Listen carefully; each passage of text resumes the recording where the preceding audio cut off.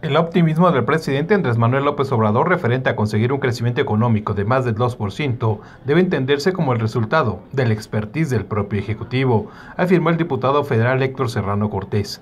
Señaló que este optimismo debe entenderse como el aliento a todos los sectores para hacer su parte y conseguir todos juntos esta meta. Yo veo positivo pues que finalmente el Ejecutivo hoy haga comentarios respecto a que se quedó corto la propia Secretaría de Hacienda en su expectativa y que puede ser una expectativa mayor. Eso no lo veo mal, al contrario, lo veo muy bien y creo que ahora es importante lograr que esa expectativa empate precisamente con el sector que tiene que observar y gozar de ese tipo de bondades. Serrano Cortés destacó que México está inmerso en el comercio mundial, por lo que también deberá tomarse en cuenta la forma en la cual las políticas públicas del gobierno federal actúan en favor del objetivo de mayor crecimiento.